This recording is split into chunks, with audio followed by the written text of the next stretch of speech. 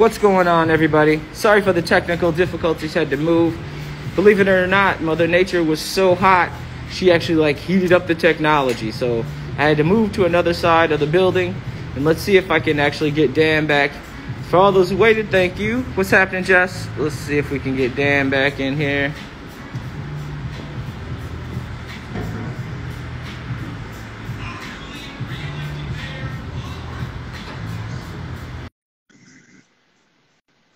Yeah, man, wow. There he is. I just sent him a request. You know, crazy. I can't be mad, though. It's so hot outside. Maybe the interview, that's how it goes. The interview was going so well. They were like, hold up, man. You guys are heating up the internet. You're going to break it. Dan, you should have a request in there. Oh, there he is. Let's get back to it. Let's get back to it.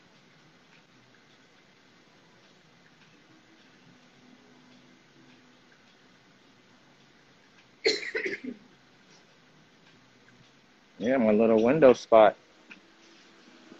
Too hot for him.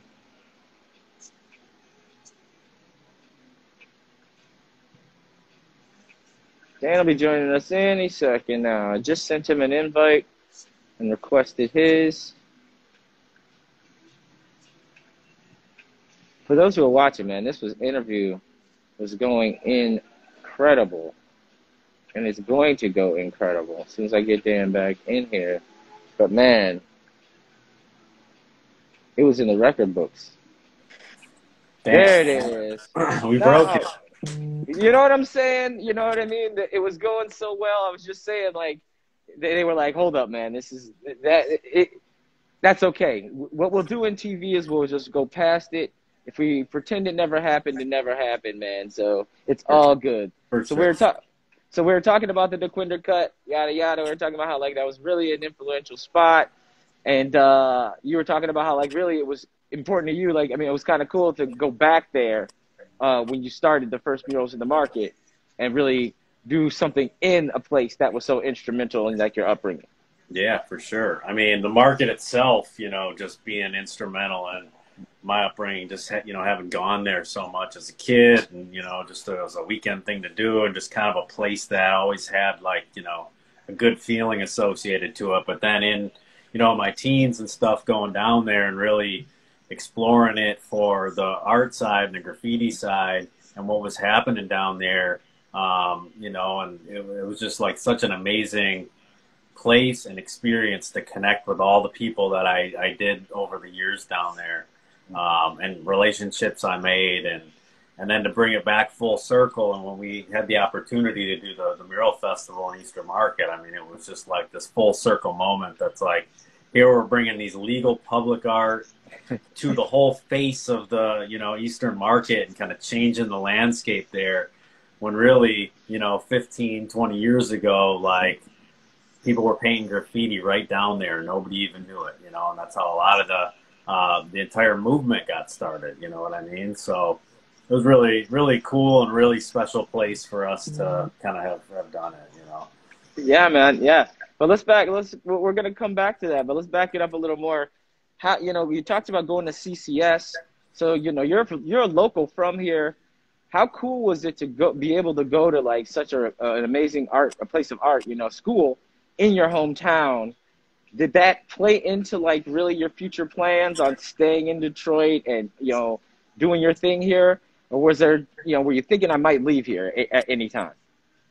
No, I mean, you know, it definitely shaped a lot of my life and kind of future having gone there, you know, and the experiences that came out of there. It's like the relationships, the things I learned, you know, it was such a huge part. But, you know, at some point, like, I saw a lot of people that I knew leave the city and go for other opportunities, and just, I don't know, my roots have always been here. You know, my family's been here for 100 years in the city of Detroit. And I always thought there was something really special about it, and kind of seeing it at the lowest point and growing up in the lowest point, and having the other side where, like, hearing my great grandma's stories about what the city used to be like I always saw that hope and kind of like vision of what it could be again, you know, and that's what really kind of kept me here, I think, you know, and really never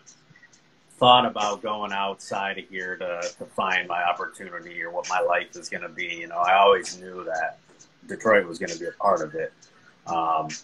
So then, yeah, I mean, like just being down at CCS, I remember literally the first class I went into and sat down. The guy I sat down next to started drawing graffiti in a black book and ended up being syntax. So it was like my first experience, first classroom setting, not having any idea what to expect, and here I sit down next to another writer, and you know, it's like from there, I knew it was going to be amazing, you know.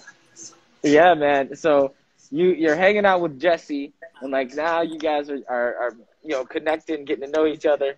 How do we get from that to 323? Was that the next step, or what? You know, what happened between, you know, what got you to 323? Yeah, it was a little break in there. I mean, me and Jesse worked together on this graffiti documentary that, you know, never ended up coming out to the public, you know, just for kind of internal reasons. But we worked together at this company for, you know, a couple years and built a nice relationship. And, you know, he went his way, I went my way. Got a job at the Detroit News and Free Press, doing like online ads for them for a little bit. And I remember at lunch, I think it was like F. McNally's or something, running into Jesse. And it was like, yo, you know, how you been, whatever. And we linked up again. It was probably, you know, 2 or 3 years had gone by. And he was running his own company. And I started helping him do some freelance projects out of his living room. And eventually it turned into like, okay, you know, we're doing a lot of business. And I ended up getting a job at Team Detroit, the advertising agency, after that. So I was going to the ad agency and then going over his place at night to do these projects, building websites for people, things like that, you know, doing design. And eventually we needed an office space and found one in Royal Oak. You know, we thought it'd be a great, and the place we found was like, it had the perfect little sliver of a front, like retail kind of space, and then an office in the back. So we really only needed the office in the back, but we thought, you know, we know all these artists, they're all our friends, like I'm an artist, let's open up a little shop in the front to have a little retail component because there's so many people walking downtown Royal Oak. We'll have this little retail component there, and we'll do our thing in the back, and, you know, we'll just have this little thing. And we started screen printing T-shirts and doing festivals, and you know, we called it 323 East, and we did movement, and we did arts, beats, and eats, and we would stay up all night, screen print T-shirts, and get a bunch of gear and little art trinkets and things from our friends, and take them to festivals. And all this while you guys are still working other jobs at the time. You know, you guys hadn't broke off yet. You guys are doing all this stuff, but you're still holding down a corporate gig. You know, like, and I'm sure at that time in your mind, you're like, what am I doing right now? What was your oh shit moment? You were like, we got to get out of here. Like, we're doing so much business on the other side. You know, it's time to cut bait with this world. You know, when did that moment happen? Yeah. Well, I mean, 323 East, we had that gallery for almost 5 years, and it was really like a labor of love for us. We didn't make any money doing 323 East. It was like, we loved doing the shows and doing the events and connecting with the artists. And it's not like there was ever the, you know, we had any illusions about us getting rich selling art out of that little space. It was more, I think, for the fun, and we just loved doing it, you know. And it wasn't until we created One Time Run that we really had that moment. And One Time Run was kind of born out of, okay, we're buying prints online ourselves. We're doing these gallery shows. When we give away a free print or something, people line up before the show opens to get in. So we knew there's this market there, and we knew it was a bad experience trying to buy prints online from somebody. The sites would break, and it was just a disaster, you know. So we were building websites, we were doing art, and we thought, you know, let's build a better website to make prints, and we'll put our own little kind of spin on them and create a limited supply and demand for everybody, not just for somebody that actually had it, you know, at a huge level. And, you know, we started selling them. We were doing 1 drop a week, and pretty soon we were selling it out. We had nothing to sell for another 6 days. So we're like, you got to do another one. Let's schedule another run in there. So we did. And eventually we started doing so much that me and Jesse kind of looked at each other and were like, okay, like, I think it's time. And, you know, he kind of dropped his clients and wrapped that business up, and I quit my job, and we just have been doing it full time for the last 7 or 8 years now. So it's been amazing. It was a slow build. I mean, we did it for 5 years without, you know, putting a dime in our pocket, basically, to get to that point where we finally could and, you know, take the plunge. So it was definitely a scary time, but it was so exciting to do it. And, you know, I think we're still here after 10 years. So I think we made the right move. Nah, man, you guys were, you know, definitely two things out of that conversation that I take away that is incredibly Detroit about all of it is mixed use. So you guys got this building to be your office. And the first thing I think all Detroiters do is we think, what else can we do with this? You know what I mean? We don't look at it and see an office. We see a potential art gallery, potential music venue, and that's what Detroiters do. And the other thing is fixing things that are broken. Like you said, you sat back and you said, it's incredibly hard to get art online. Like, let's not figure out how to work within their construct. Let's build our own, man. And those are two things that are incredibly Detroit. And so I admire that. That's one of those are just two of the things I admire about you guys are being pioneers of doing it. Because like I said, I've been around since day one, man. I was at 323 East taking notes on you guys, and I was like, they're going to be stars one day, man, and I need to be a part of that universe. So now you guys are at 323 East, and you're starting to outgrow the space. What's the next move? Because after that, you guys moved to the Gratiot spot.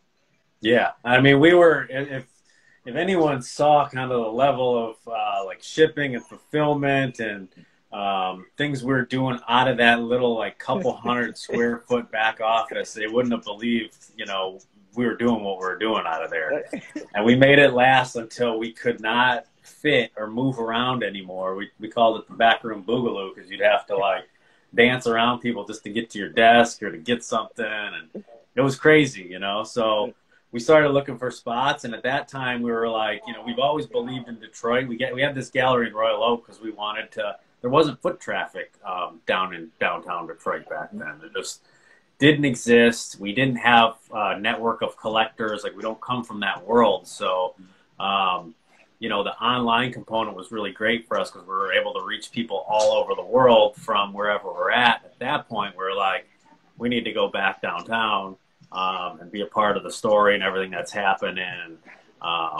We found that perfect place out on Gratiot there in the market, and it was, you know, the best kind of move we could have ever made. And at that point, we kind of had a decision to like keep 323 East and carry that brand on or create a new experience. And we're like, let's just kind of, 323 East was its own thing and its own set of memories attached to that space and that brand. And we're just going to, you know, we're going to grow. We're going to create Interstate Gallery.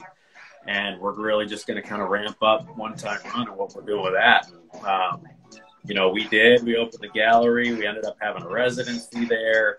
We had a studio in the basement. I mean, it was like the all-in-one retail, production, artist in residency, place that really became kind of our launch pad for the Mural Festival and everything else that we're doing in the city. So that place was really special, you know, became a big hub for artists all over the world would fly in there and show up and knock on the door, and you know, we'd have artists staying at the house and staying with this person. They'd be like, all right, we're staying for the next month, you know.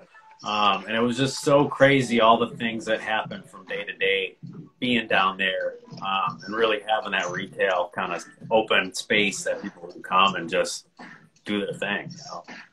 No, it really was a premium spot. I mean, right on the corner, you know, like it was lit. I remember going and there'd be a line down the block to get in there, and it felt like old Detroit that we knew, you know, like when we came up, and because there had, in my opinion, been sort of a lull in like creative stuff that was really going down like that, and all of a sudden it's like, bam! So you guys are doing your thing, and then I keep saying, and then this is next, and then this is next, like it just happened that way. But it really, I mean, so when does the idea or the conversation of murals in the market even begin to happen? You know, you guys are right there in the market. Did it come out of the fact that we're here in the market, or did you guys say, you know what, like, I have crazy ass ideas, and I'm like, let's just do it? I mean, what was the first conversation about that about? You know, the conversation happened over a longer period of time than just kind of when we got to the market. I mean, we started doing murals on 323 on the side, and that's really like the first place we started doing them. But when we were still in Royal Oak in that space, we did a project, it was in 2012, I believe, called the Detroit Beautification Project with Oak and Matt Eaton and Montana Cans, and they sponsored a bunch of paint, and they flew out like 20 some of the world's biggest graffiti artists, just absolute legends out here, and we just smashed the city, you know, for a week. And that was kind of my first real, you know, experience into like a group of people all. It was definitely wasn't a festival, but it was a gathering. And all these people at one time just painting together was like one of the most incredible experiences I've had, you know, to that point in art. And, you know, from there, once we did that, we started getting other kind of mural opportunities, and we became a sponsor of Powwow Hawaii. So it was this festival out in, you know, it's out in Oahu. We got invited out to that. And we started going out there and doing a print show with the artists that were participating, and really tight group of guys out there that we became friends with, and did these shows in Hawaii year after year. Incredible experience. Kind of saw how they really did it, you know, from like a more professional sponsorship side of things. And so we learned a lot through those experiences, you know, and like logistically and kind of all the mechanics of doing it right, because they had a great mural festival, and it was actually a festival where, you know, people were traveling to, and mural festival was kind of a concept a lot of people didn't understand because it was a relatively new thing. So that was really great. And once we got back after a while, you know, we've been talking about doing something here again for a long time. And I think we just had that moment where we're like, we're in the market. It's time we do our own thing. We thought about bringing a powwow to Detroit, but it just didn't. It made more sense for us to just do it being there. So we engaged with Eastern Market Corporation and Dan Carmody, and you know, they were on board and they loved the idea. So it was like that helped us make it official. You know what I mean? And really get the blessing of kind of a, you know, an official that really put their stamp on it. We tried to get funding for it and thought it'd be easier to get sponsorship, but nobody wanted to really touch it that first year because, you know, street art and everything. There was kind of some initiative to clean things up, and it was like, no sponsors really wanted to touch that at the beginning. So we just put up the money and we did it out of our own pockets, and it worked. And, you know, I think people saw that and they saw it was really good on the programming and just a respectful event. It wasn't people just coming to town to bomb everywhere, and it was really a great mix of artists. And I think, you know, we kind of proved ourselves with that one. So was there ever a time where you were surprised, like you were like, I can't believe they said this? Like, yeah, like you went in, you asked for something and you thought they're never going to agree to this, and you walked out like, whoa, like that's insane. I mean, yeah, there's a lot of times, you know, it happens a lot. It's like, they're letting us do this. They got that for us, you know what I mean? Like, we didn't have to ask. Yeah, there's been a ton of moments like that. Even the festival itself, it was that first year, it was really hard to believe that they kind of like let us just run wild down there and kind of paint the town. I mean, it was pretty crazy. No, I remember hearing about it, like, because I was involved. I knew you guys from the Detroit Beautification Project, but then when I heard about Murals of the Market and the scale of it, I didn't believe it. Like, at first I was just like, yeah, whatever, man. Like, there's no way it's going to be what it is. And then all of a sudden it's like, oh, shit. Like, once again, like, I was like, that really can, like, you can really get people to agree to let you paint on their buildings, I was like, definitely they're gonna let us ride bikes all over this town, man. So, do you guys? Yeah. Was there a time? So every year when I did, slow roll, I always tried to like surprise myself or do something that sort of outdid what I did. Every year, did you guys sort of make a wish list of, okay, we did all this last year, but let's outdo that?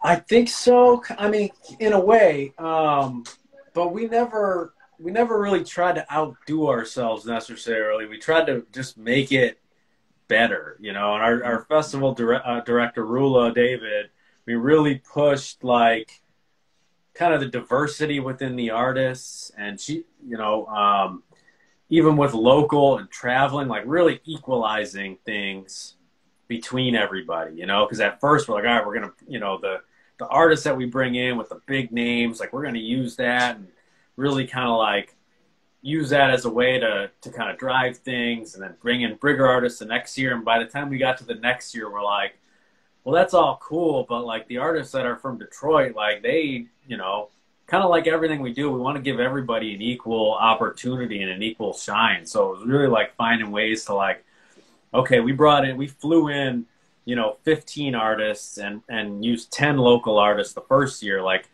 next year we're making it equal. And for every traveling artist, there's a local artist, and we're going to put them right next to each other. You know what I mean? And we're going to put the lineup in alphabetical order this year, and not do any kind of hierarchy based on who has the most fans or anything like that. And, year after year, looking at the different parts of the neighborhood and why we were painting murals in certain parts, and to think about people's safety when they're walking, and maybe we could brighten this kind of like scary corner up a little bit and make it feel a little safer, Mm-hmm. So I don't think we're ever really necessarily trying to go bigger every single year and make it this huge thing. It was really about doing it right, because we've seen times when it goes bad, and it only benefits developers or certain organizations that have a financial stake in things, and we didn't want it to be that. It's inevitable to some degree, but we didn't want that to really be like the outcome of the project, And I think from what we did, it worked. A lot of people built careers on painting murals that have done their first ones in murals in the market. So Absolutely. they built their networks on painting right next to that guy, that's got 500,000 followers and he's known worldwide. And, now there's a relationship there between the two, because they spent all weekend kind of painting next to each other. And, they're both learning things from each other that they didn't know before. So, No, man. I think that's what we're really trying to outdo ourselves, and not, in kind of the fame and glory side of it. But No, absolutely, man. The saying is that the real wealth is in the wealth that you create for others, man. And I can tell you, like, in my interviews over the 40 that I've done, the 40 plus, I've been amazed at how many people, like you said, did their first mural here in Detroit. A lot of people who are artists already had never done a mural, and you guys pushed that creative juice, and now they're mural artists, man. So that is something definitely to hang your hat on, man. Congratulations on that. thank So you. so then we start getting, so when did it start becoming apparent that every wall was almost covered? Okay, when you start this, you're not thinking in 5 years we're going to have covered every single wall in Eastern Market. When did that start to knock on you guys' door that this is a reality, that we are running out of space? Yeah. I mean, probably the first couple, 2-3 years, there was plenty. And I think the last, couple were starting to get a little thin. And there are still some great walls there, but not, sometimes somebody might not be receptive to it. Somebody may have a reason they don't want it painted, for whatever reason. Like there are a bunch of good ones that we still like probably won't be able to access or anything like that. So, you can always kind of squeak one out. And sometimes it's like, I think there's murals to be done in places that you don't necessarily see unless you really stop to kind of really look around at like the options and kind of what's there. You know what I mean? So it's easy to overlook like a gritty looking building with the paint falling off and everything like that, and just kind of passed by it. But we've been able to like find some cool opportunities. You know, even last year the last year we did the festival, we got a bunch of roller doors, you know, that we were able to paint, and Easter Market kind of secured those for us. So I think there are opportunities. There's new stuff going up, you know, now, and I think we're starting to find some options there. And as more people see kind of the benefits to it and having it on their business or having it on their property, like, you know, more people start to kind of come out of the woodwork that maybe were hesitant before. So. Yeah, man. So if anybody's been listening to this interview, what we've learned is you guys don't stay too content for too long. So you're doing Murals in the Market now. We got another project in the works, which is Spotlight Detroit, man. I mean, which makes sense because at the time you guys were you working out of your space away from here, and everything was going on in the market. So now it's like, okay, what you know, let's move it home. So when did the idea of the Spotlight? You know, I keep asking when did the idea of this happen, because like I said, I know how I do my thing, where you guys just sitting around saying, you know, it might work better if we had our own spot. I mean, how did that evolve? Yeah, well, I mean, Spotlight is really Jesse and Rula's project, you know. So that was, and it's an idea that I think I can speak to it pretty well because it's kind of an evolution of the space and the gathering space and how people kind of connect around art, I think. Because for so many years we had galleries that you'd give free beer and wine and we'd get a huge crowd, and, you know, you'd see a lot of the same people and you'd see new people and this whole community that we really like. You get to know people and really build all these relationships.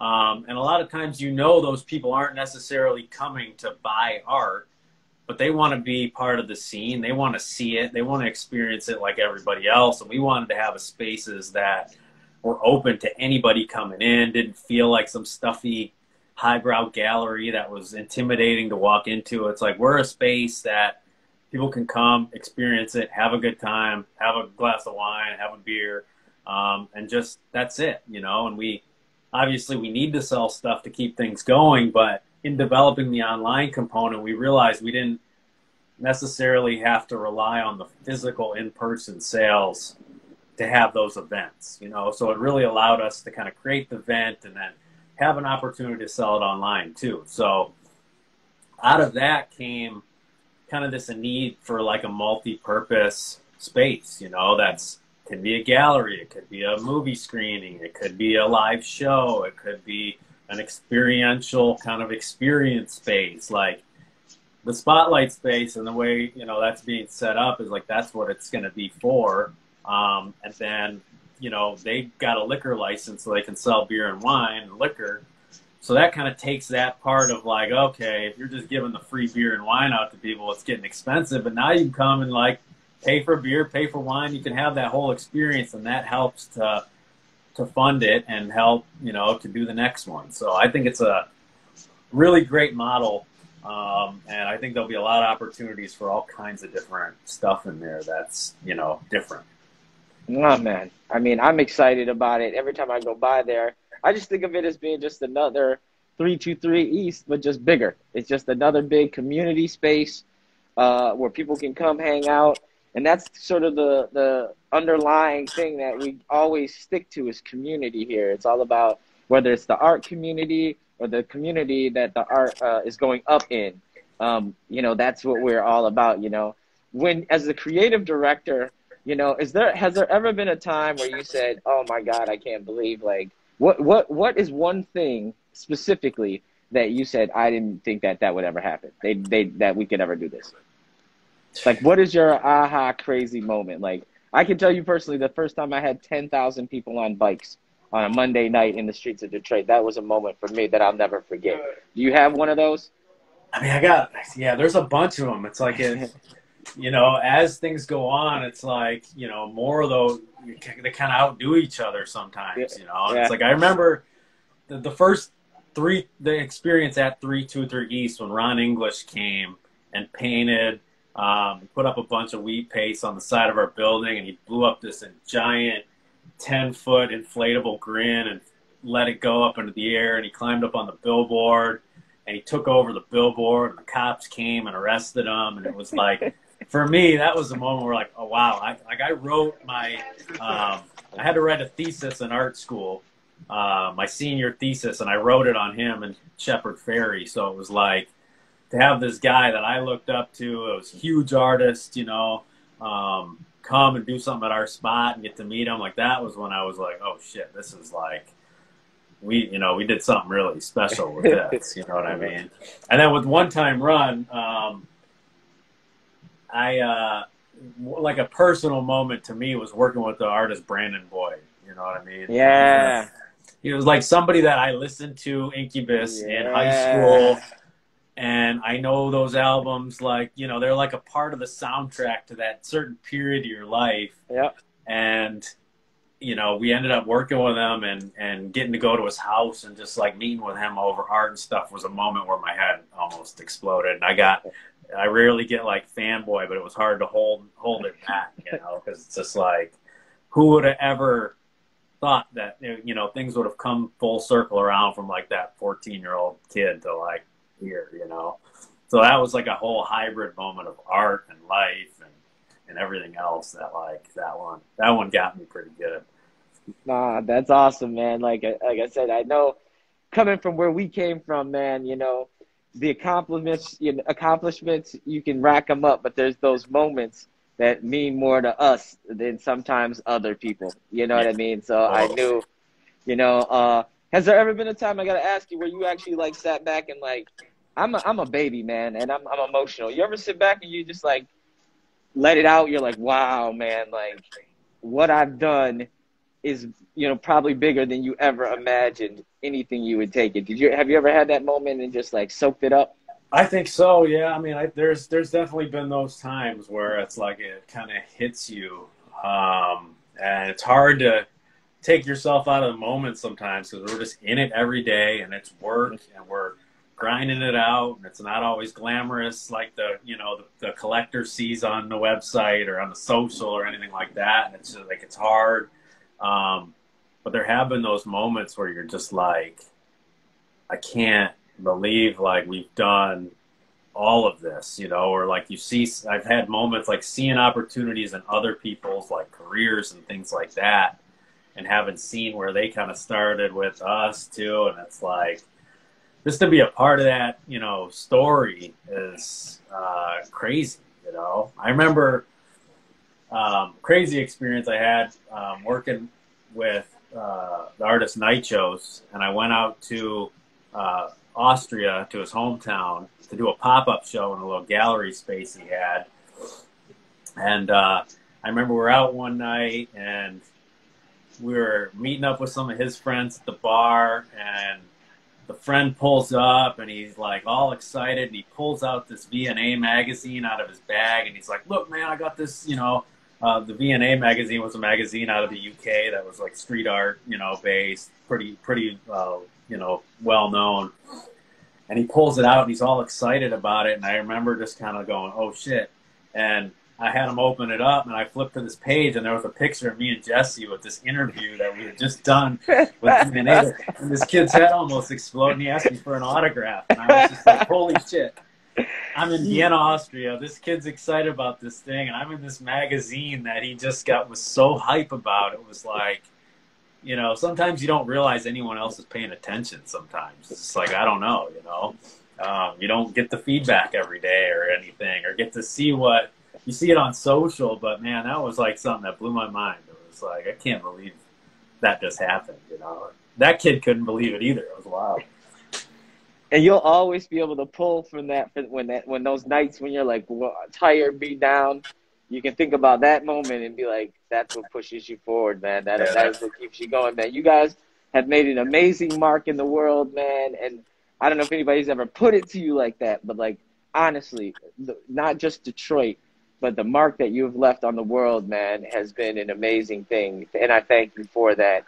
Thank you, man. Appreciate that. What's up? I know we can't, you know, talk too much about, but there is a future that, you know, what's going on, man? You know, like, that's what we always ask. We talk about the past, the present, and we got to talk about the future. What's going on? Yeah, there's some stuff bubbling there. You know, I mean, after this last year, you know, we know obviously how tough everything was for everybody, and it was you know, tough not doing the Mural Festival this year and taking a break, and it was a good kind of a reset for us, you know, to kind of figure out where things were at and just take a pause after 5 years of doing it and really kind of take a look at, you know, what's the future of this thing. And you know, we know there is a future after this, and things are going to turn around, and people are going to want to get out more than ever, you know, I hope. And I think there's still a great opportunity for public art, so especially within the city of Detroit. So I can't, you know, we're not talking details yet, but we're definitely have been having a lot of really great conversations with a lot of great people about, you know, the Mural Festival coming back in 2021. So that's what's up. That's all I need out of you. I'm not an investigative reporter, so I'm not going to keep digging. I know I'll get the information when it is time for me to get it. Dan, my man, dude, I am so excited that we got to talk, man. Like I said earlier, whenever we hang out, it's always like me, you, and like 20 other people or 5 other people, man. We need to, when this is all over, you and me need to hang out. We're both dads, like I said earlier, man. I got a 6-year-old. I got a 6-year-old, so I can give you a few tips on, you know, what's to come. And let's just link, dude. And I'm excited to see what's happening, brother. Well, sounds great, man. Yeah, I really appreciate it, and all the work, you know, you've done, and all these interviews have been so amazing, and really like pulling so many great stories out of all the people we've worked with. And man, we really appreciate you and all the stuff we've done. And I think we're going to develop a pretty cool kind of program as we go, you know, forward, that we can kind of, you know, fill people in on here, hopefully pretty soon, you know. And I think it's going to be a good year. Dude, I'm too emotional these days. I'm about to start crying again. Thank you guys. You have no idea what you've done for me, man. This relationship is not going anywhere, man. Thank you again, Dan. Go hang out with your family, man. Tell Michelle I said hey. I will. And I'll see you in the future, brother, real soon. Sounds good. And yeah, thanks everybody for watching and tuning in here. Looking forward to seeing you guys again soon. Yeah, man. Talk to you soon, brother. All right. Take care. All right. Later. Bye. Man, let me see if this is going to work, how I get Dan. There it is. Wow. You know, and I mean this, dude. Like, Dan is a rad dude. And, you know, I don't spend enough time with him because he just likes to be this dude who's just observing and making moves, man. But I got to dig deeper and get to know that dude a lot more. Thanks, you guys, man. It has been the craziest, I don't even know, 40 weeks, man, of doing this. I think we took 1 week off, maybe 1 or 2. We have, no, not even.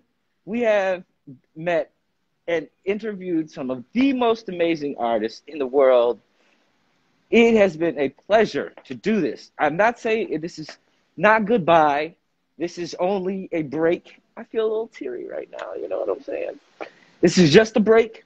We shall be back, and we'll be doing some other stuff. Trust me. Paige and I are working on some stuff. We're going to, just like the Mural Festival, this has to evolve. So we're going to evolve and do some different stuff. So stay tuned. You can see all our videos on the Ride Detroit YouTube channel. Trust me, that's not going anywhere. You'll be able to find that stuff. I'll be posting all that stuff. So, because I think a lot of you didn't get to see the early stuff. So I'm going to post all that stuff so you can see.